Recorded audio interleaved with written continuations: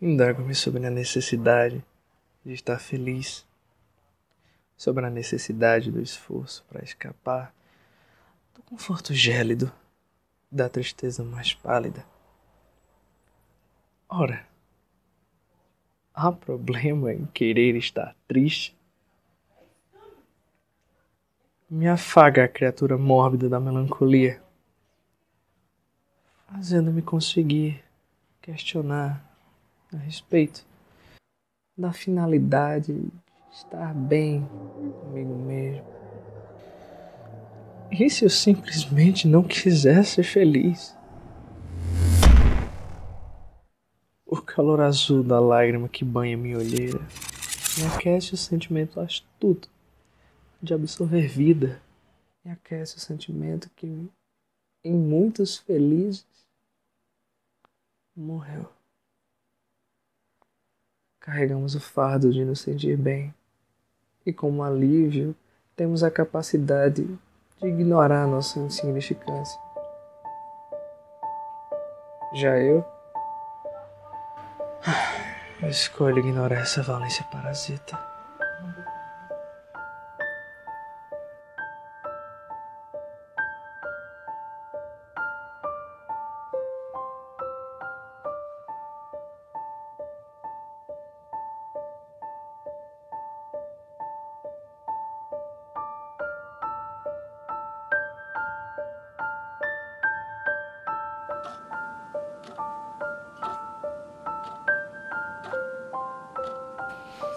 Miserável, entre os miseráveis,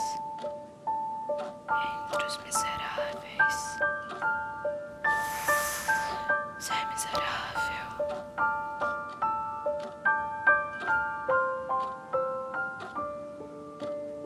Ser miserável dentre os miseráveis. Carrego minhas células sombrias, antagonismos irreconciliáveis e as mais opostas idiosincrasias. Muito mais cedo do que imagináveis, rei-vos minha alma infinda das bravias, cóleras dos dualismos implacáveis e a gula negra das antinomias. Pesquei biforme, o céu e o inferno absorvo, criação ao tempo escuro e cor-de-rosa, feita dos mais variáveis elementos. Serva-se em minha carne como um corvo, a simultaneidade ultramonstruosa de todos os contrastes famulentos.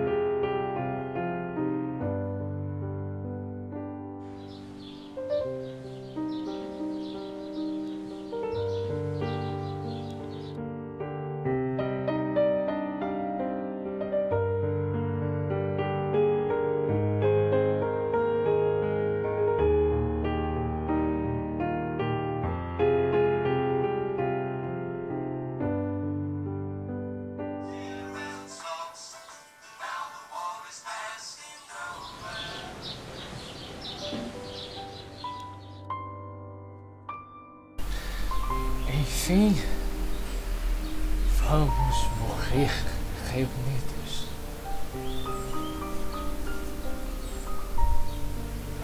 Tamarindo de minha desventura, tu, com o envelhecimento da nervura, e eu, com o envelhecimento dos tecidos.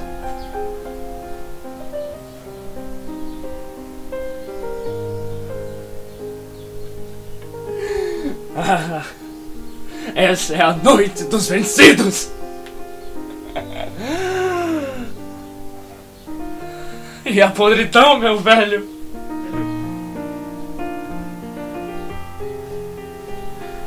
Essa dura ultra fatalidade da ossatura, a qual nos acharemos reduzidos.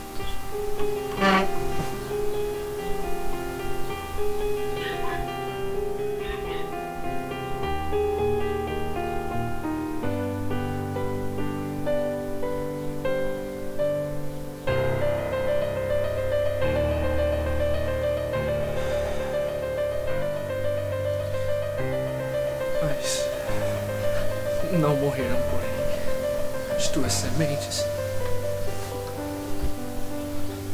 E assim, para o futuro indiferentes, florestas, vales, selvas, glebas, trilhos.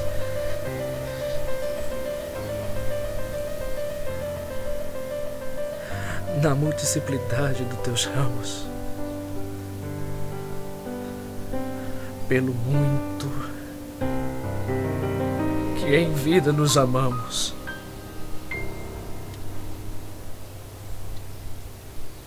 depois da morte, ainda teremos filhos.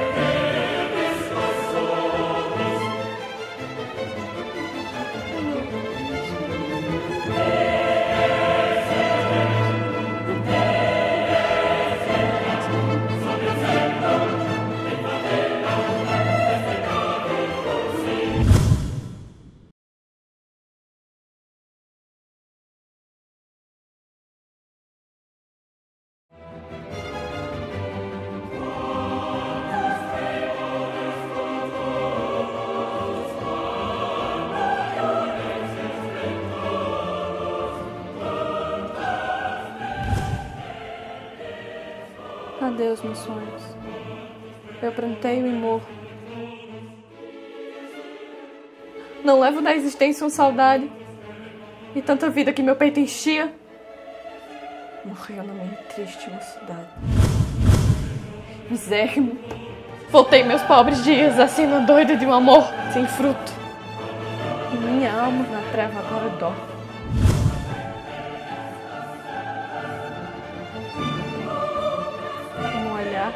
Que a morte envolve em luto. Que me resta, meu Deus? Morra comigo, a estrela de meus cândidos amores. Já não vejo no meu peito morto um punhado sequer de murchas flores.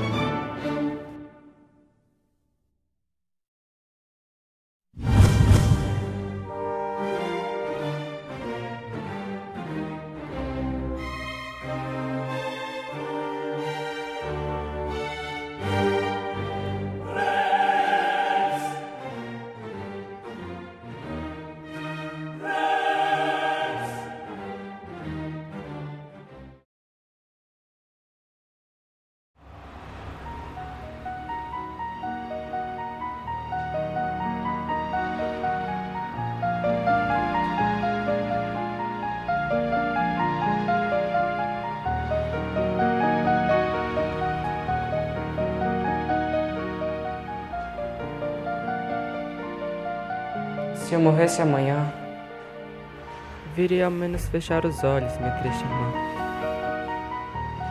Minha mãe, de saudades morreria.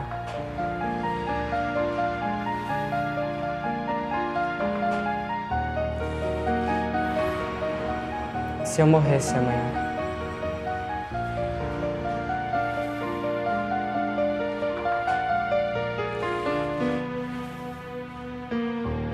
quanta glória pressente meu futuro, que a aurora de provir e que amanhã eu perdera chorando essas coroas, se eu morresse amanhã.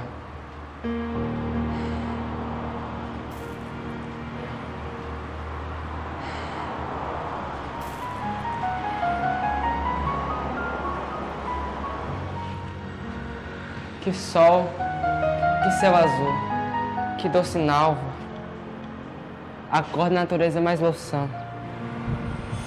Não me batera tanto amor no peito, se eu morresse amanhã.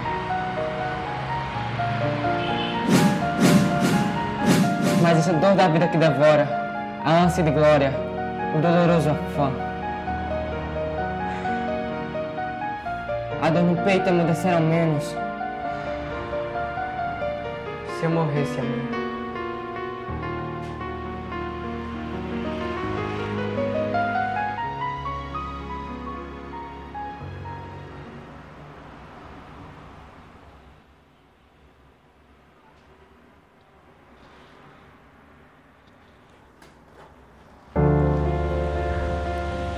Pálida a luz da lâmpada sombria sobre o leito de flores reclinada, como a lua por noite embalsamada, entre as nuvens do amor, ela dormia.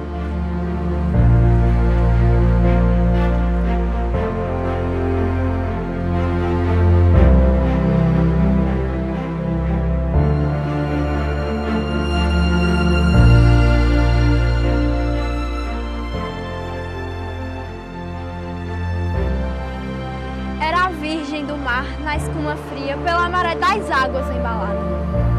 Era um anjo entre nuvens da alvorada que em sonhos se banhava e se esquecia. Era a mais bela, o seio palpitando, negros olhos, as pálpebras abrindo, formas nuas no leito resvalando. Não te rias de mim, meu anjo lindo. Por ti, as noites eu velei chorando. Por ti, nos sonhos, morrerei sorrindo.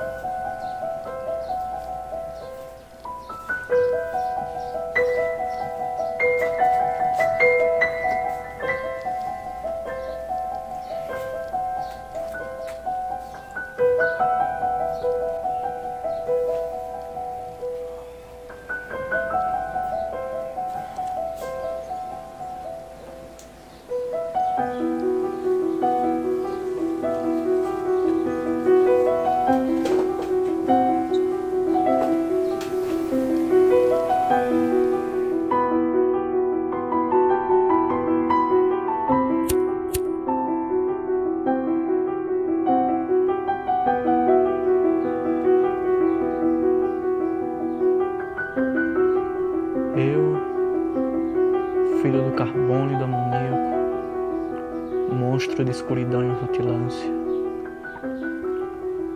Sofro desde a epigênese da infância, a influência má dos signos do zodíaco,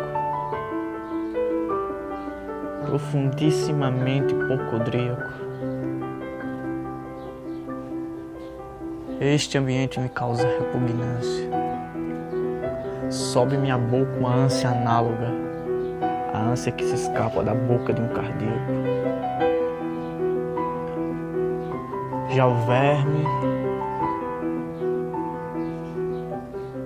este operário das ruínas, que o sangue podre das carnificinas come e a vida em geral declara guerra. Anda a espreitar meus olhos para roê-los.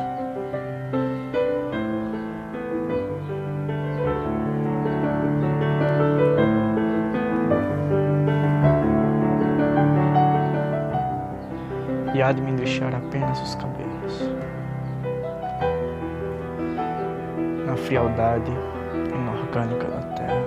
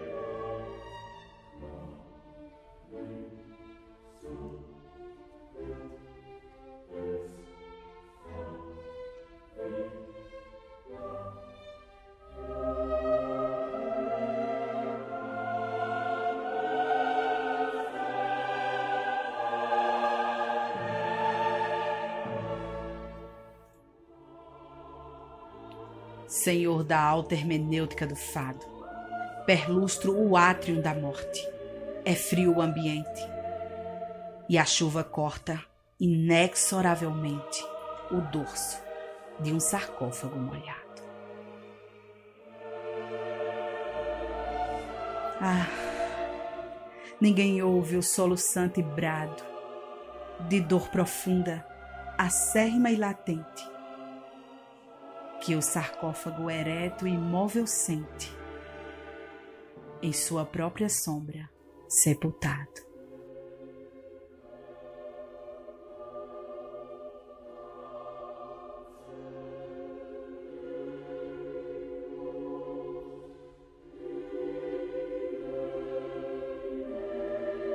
Dolly, quem sabe essa grandeza horrível que em toda sua máscara se expande, a humana comoção, impondo-a inteira.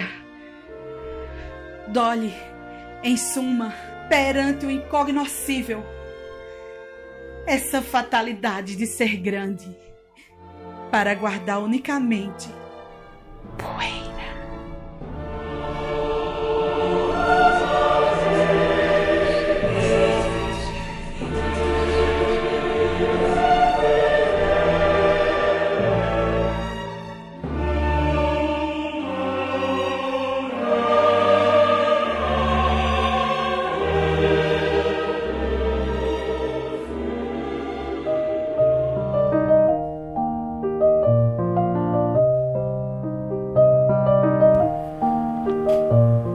Guerra é esforço, é inquietude, é ânsia, é transporte. E a dramatização sangrenta e dura, da avidez com que o espírito procura ser perfeito, ser máximo, ser forte. E a subconsciência que se transfigura em volição conflagradora é a coorte das raças todas que se entrega à morte para a felicidade da criatura. E a obsessão de ver sangue é o instinto horrendo de subir na ordem cósmica descendo a irracionalidade primitiva. E a natureza que, no seu arcano, precisa de encharcar-se em sangue humano para mostrar aos homens que está viva.